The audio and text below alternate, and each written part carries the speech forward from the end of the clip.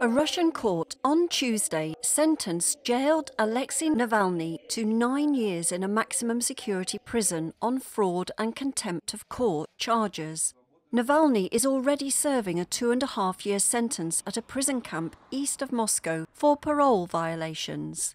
This sentence is added to that. Prosecutors who had asked for 13 years had accused him of embezzling money that he and his foundation raised over the years and of insulting a judge during a previous trial.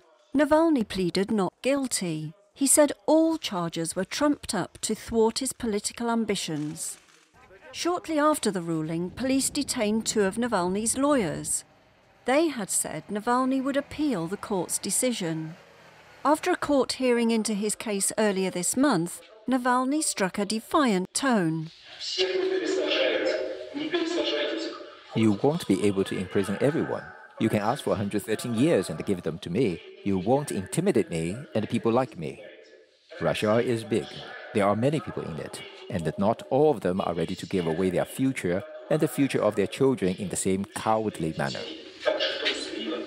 Russian authorities have cracked down hard on the opposition, and many of Navalny's most prominent allies have left Russia rather than face restrictions or jail at home.